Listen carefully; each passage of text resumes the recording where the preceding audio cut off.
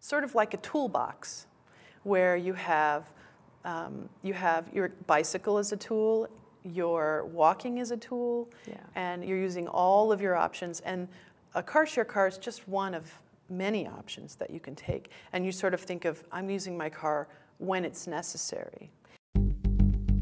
This is Peak Moment. We are living at a peak of human innovation, information, wealth, and health. But we're also at a peak of population and consumption, with rising temperatures and declining resources fueled by cheap oil and gas. Peak Moment Television, bringing you examples of positive responses to energy decline and climate change through local community action. Hi, welcome to Peak Moment. I'm Janaea Donaldson. We Americans love our cars, and that's going to be part of what we're going to be changing in the future. How do we use less of our fuel for our transport? Many people are coming up with creative ideas, and I'm in the town of Bellingham, where folks are creating a community car share. My guest is Lorraine Wild. Thank you for joining me. Thank you for having me. General manager of this enterprise. How long has the car share been alive? We just had a car go into operation this last week, August of 2006. But when did you first think about it? I've been thinking about car sharing for at least 5 years. Wow. I read about it in a book by Alan Durning. Show us. And what's it called? This Place on Earth. I read several books by Alan Durning. He's a great author in Seattle. And he talks about many things related to sustainability and the way that we need to change the way we think, but particularly about how we need to transition from building our lives around vehicles away from vehicles and more people-centered and lifestyles. So I sort of read his book and I thought, boy, you know, it'd be great to bring car sharing to Bellingham someday. And I added it to my list of many things I would like to do. And at some point, someone came to town to speak, and they said, the first thing you need to do to create a sustainable community is start a car share. Wow. And I said, well, I was thinking of doing that. And so I stood up and said, I'm thinking of doing that. I'd love to volunteer to do it. And thinking that someone would contact me as their volunteer. Ah, yes, right. And you became... And a little time went by and everyone said, you're the woman that's starting the car share. When's that going to start? And you know, I just started to feel a responsibility to bring it to Bellingham. I sort of felt like these people wanted it and were wanting to use it, and someone needed to do it. And so it just so happened that I fit that in my life and made it happen. For you. All right. Yeah, we all need to be leaders. Yeah. And so you're it. Here we are. So you had read about it. Where else is it happening? Did you have other models to draw from, or did you start from scratch? Well, I did start from scratch in some ways because I didn't know a lot about car sharing at the time, except for what I'd read about in these books. And so when I got the idea that it was time to start, I started to do my research. And thank goodness for the internet.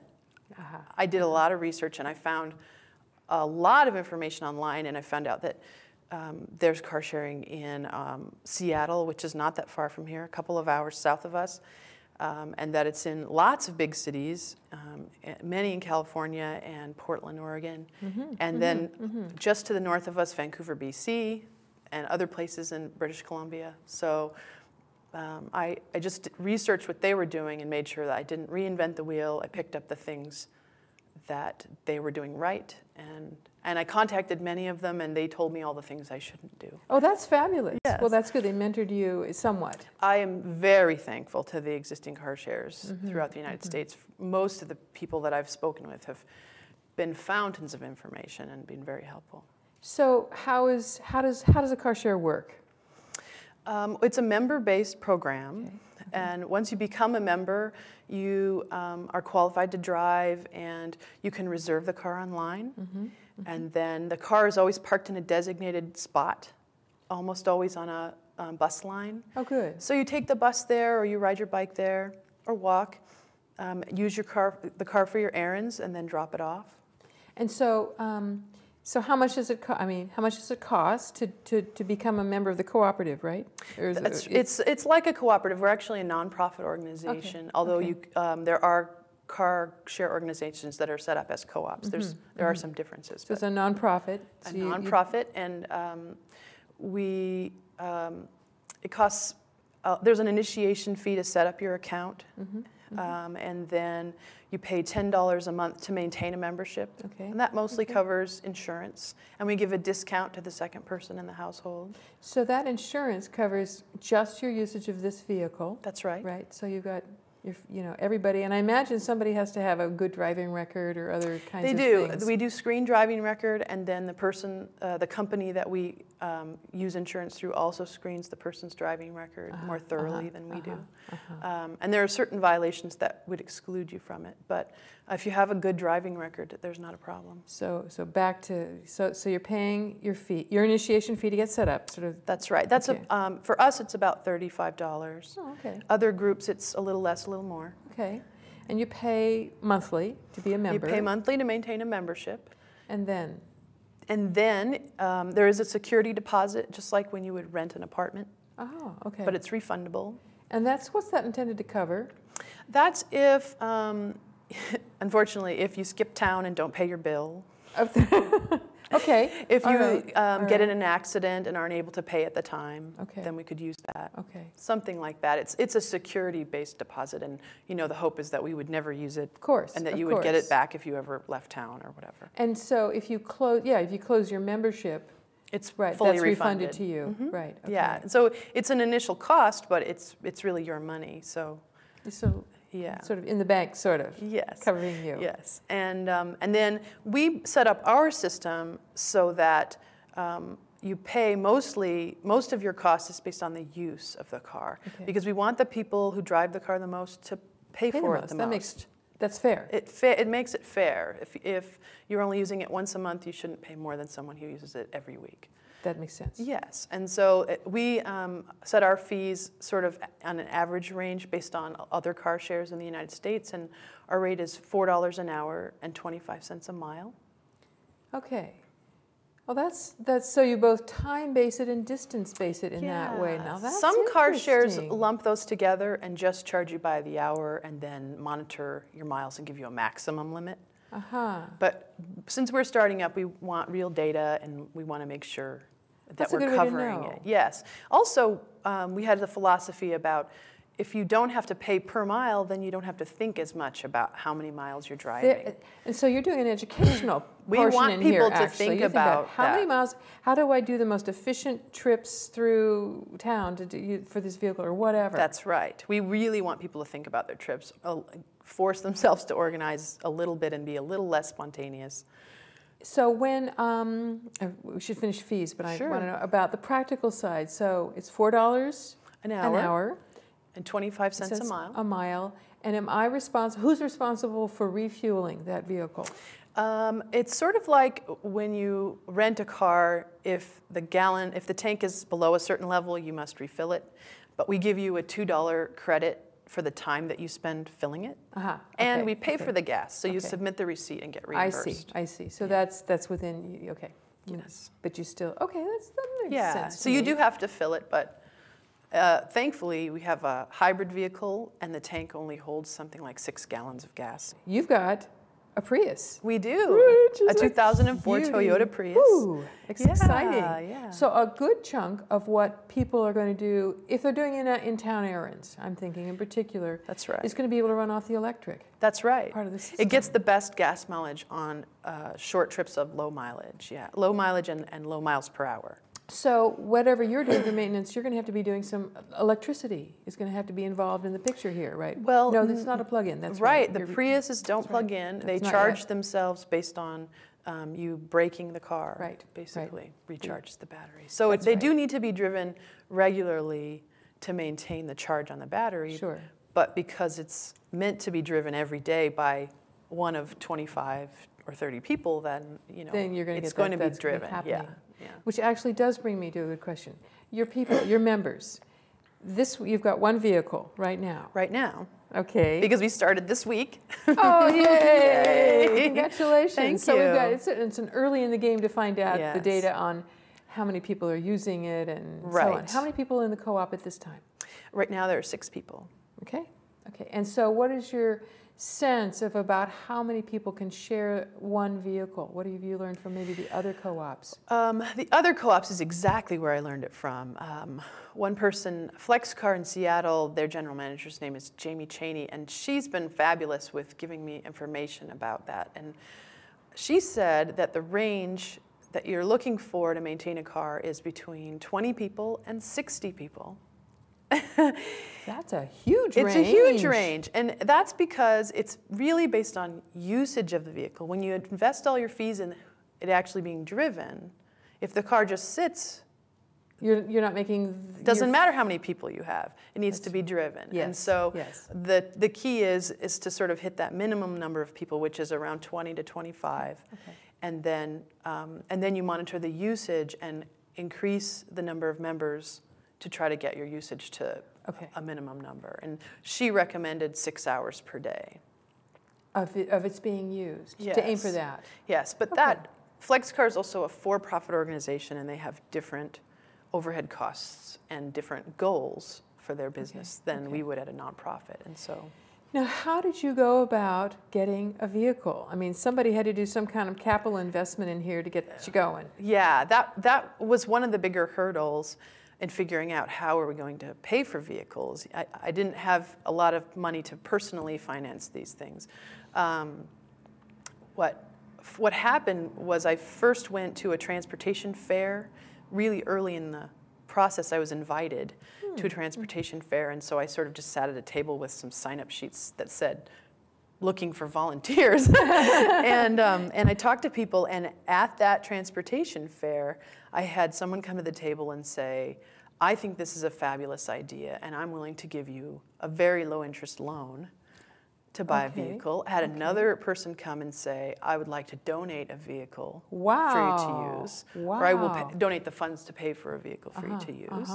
And so we sort of began there, and that, having people back us helped us move forward. That's a huge those are, step. pretty much private individuals within our community that really want to see this happen. What a testament to your community, Yes. actually, to have that kind of generosity for people to do that kind of financing or wow. Yes, congratulations to Thank you. And so what we did beyond that was we applied for 501c3 nonprofit status, federal tax exemption, and that allowed us to apply for grants. And we did get a grant to pay for the Prius through, we applied for, through Northwest Clean Air Agency, who has funds to support projects that are hopefully going to reduce CO2 emissions into the air and help air pollution. And so we applied for a grant, and they gave us $10,000 toward the purchase of a vehicle. Wow, that's fabulous. What they allowed us to do was, we couldn't afford a Prius because electric cars cost more. And our original plan was to buy used cars, and they were older because that's what we could afford. And they said, well, how about if we give you this money and you upgrade to something more environmentally conscious? And that was fabulous. Well, if you give here's the money to go to something that's much better for the environment, you're making a multiple statement, and that's helping the process along. And the individual that agreed to purchase or provide the funds to purchase our second vehicle put one stipulation on it, is that it would be biodiesel powered. Oh, so you can cover two kind of alternative kinds of vehicles. That's fabulous. So we have a hybrid electric car, and we're going to have a biodiesel powered vehicle. So I am assuming by saying that you must have biodiesel distributors here in Bellingham? We do. There are several. And one of the presidents of one of those companies joined our board of directors after that transportation fair. So, well, that's good. Yes. One of the things I notice here is that you folks in Bellingham, I'm picking up this strong sense of sort of community, caring for each other, caring about sustainability, helping each other. It feels like a lot of that happening. I think that we think similarly, and we have similar goals, and we really want to help each other succeed. And so people are doing what they can to make those things happen in any way that they can fit it into their life. That's a real thing for other communities to sit up and notice, is that there's a spirit of we can do this together kind of quality. Why is a car share a good idea for a town like Bellingham? What has it got Why does this work going to work here? The qualities a city needs to sort of support this idea. There are things that Bellingham has that make it perfect for that. And one is that it has a fabulous greenways trail system throughout the city. That's for bikes. That's for bicycle and pedestrian.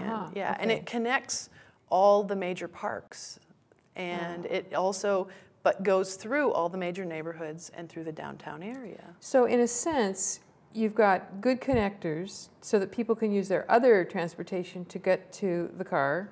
Right. So you use those sort of things. It's sort of like a toolbox where you have your bicycle as a tool, your walking as a tool, and you're using all of your options. And a car share car is just one of many options that you can take. And you sort of think of, I'm using my car when it's necessary, not as my only option. Right, right.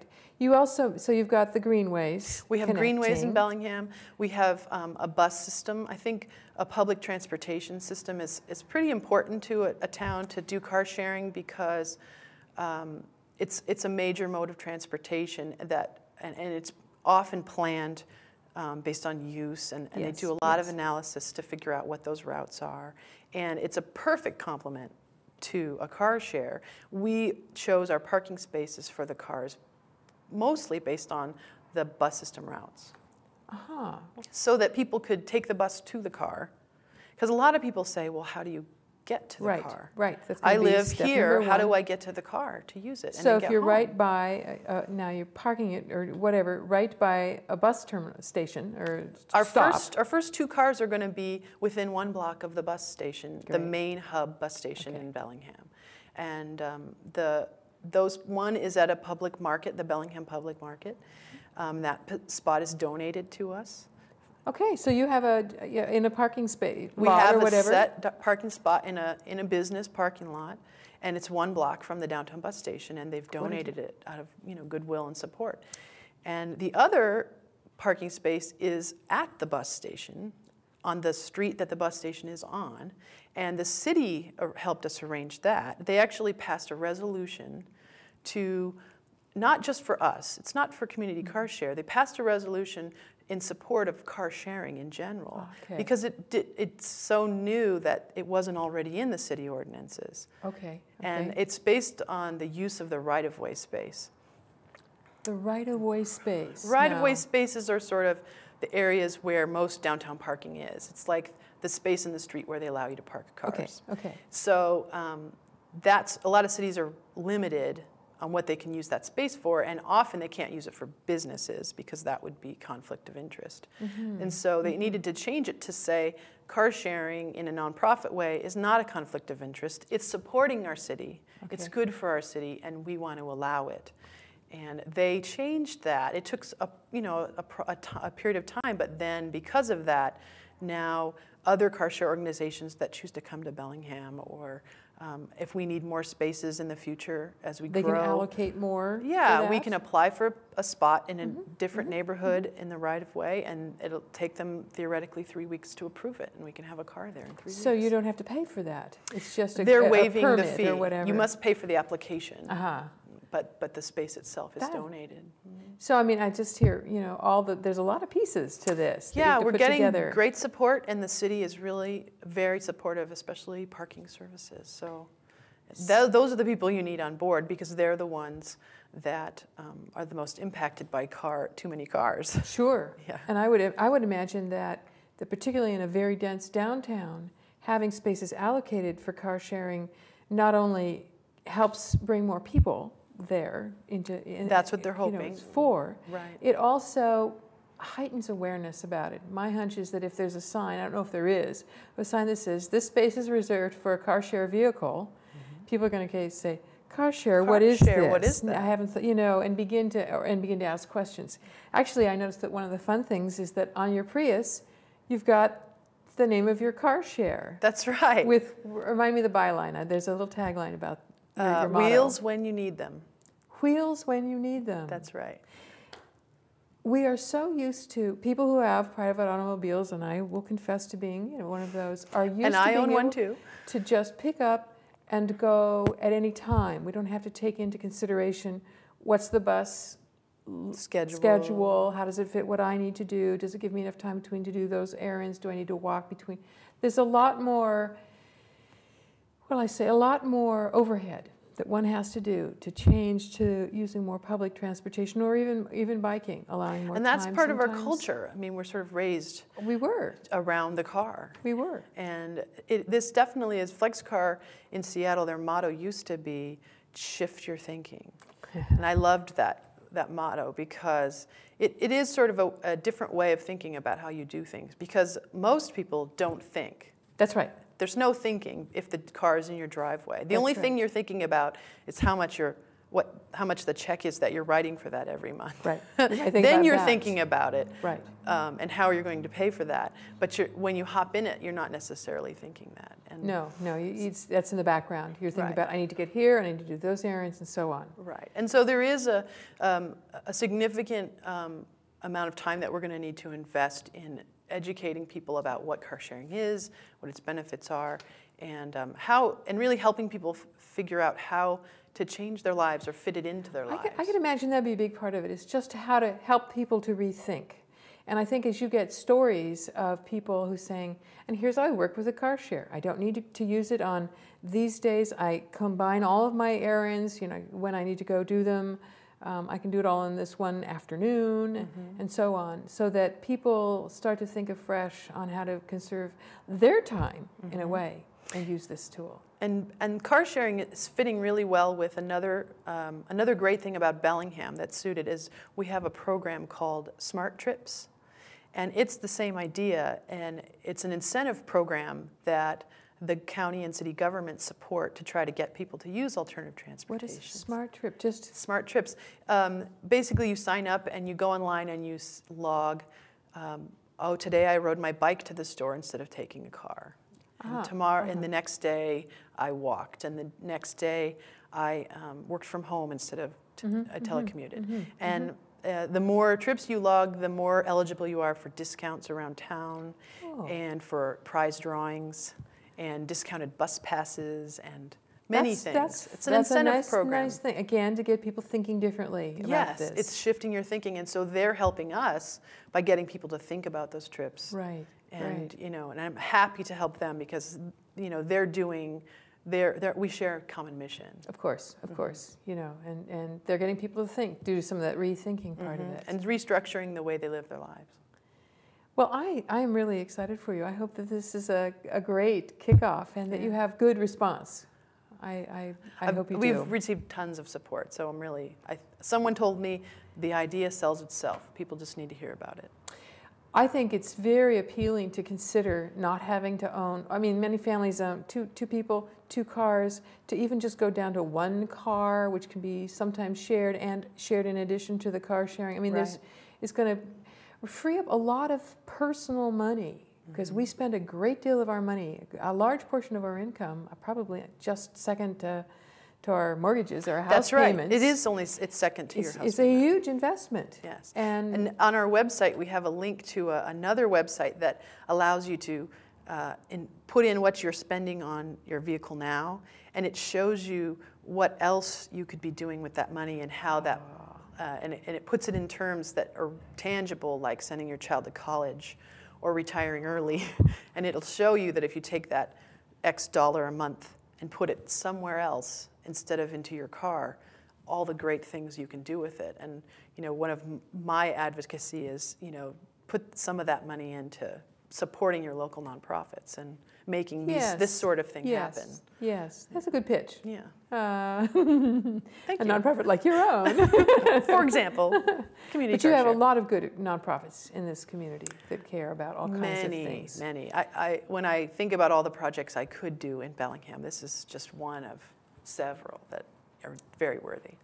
Well, we have about 3 minutes left, and that's all. And so I want to say, did we forget? Is there something in here that you knew you wanted to chat about that we haven't? That I was going to check my notes.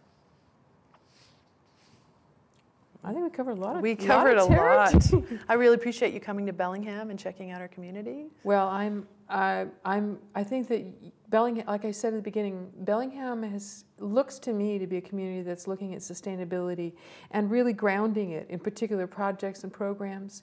I mean, I sort of envy you that you're sort of a relatively flat town and fairly consolidated. I mean, you got sprawl like other communities, But we're you've got a working lot now to really consolidate things more dense, yes. and keep it still a livable and probably a walkable community and a feeling sure. community. It's really, really nice. It is very high on our priorities and for a city like Bellingham to keep that in mind. And So what do you find, in terms of you've set out to take an idea that you were going to be a volunteer for, and you've made it happen. Yeah. And I would imagine, how do you feel about what it you're feels doing here? fantastic, but it's scary too. I feel like people are now counting on me. Oh my! I have a responsibility to these Okay. people. They are members of Community Car Share, but now I of course represent that, and I want to keep them happy, and I definitely want people to know that car sharing is a viable solution, and it is worth investing your time and effort, and it is worth changing your lifestyle, because you're only going to receive when you go in that direction. In a sense, you're giving people a different slant at freedom, a different slant, partly financial freedom. Yeah. And responsibility. And really, I mean, when you think about Don't what it having does to to do take care of a maintenance. car. Yes, no maintenance, and you don't have to make those payments. Because that's like covered that. in the rates Maintenance that is you do. included, and gas is included. I mean, this price of gasoline right now is That's right. getting a lot of people to look at car sharing who wouldn't normally look there. That's for sure. Because of the cost of gasoline. Suddenly it becomes economically, they're willing to make some sacrifices in their lifestyle. Yeah, because they want their Because you're hitting them in their wallet. They pay attention. That's true. I think that we are just at the beginning of those rising prices and peak, and perhaps some shortages. Right. So I think that kind of whack in the wallet does wake us up right where we have been living habitually. Right. Since we And car invented sharing them. originally appeals to sort of people who structure their lives around alternative transportation. But we've also been looking at different angles for the common average citizen, like getting a truck, so that those people that have a car and a truck can get rid of their truck. That's a great idea. That's Those a new extended- idea. Or a big van so that the family can use it for Once in a while. go to the park on the one day or whatever it is. Exactly. So lots of ideas. There's a little something for everybody to figure out how they can work. We'll it be in. back to see how you're doing in a few years. I'd love that. Thank you for joining us. Thank you. I appreciate it. I'm Janaea Donaldson, and you're watching Peak Moment, community responses for a changing energy future. Join us next time.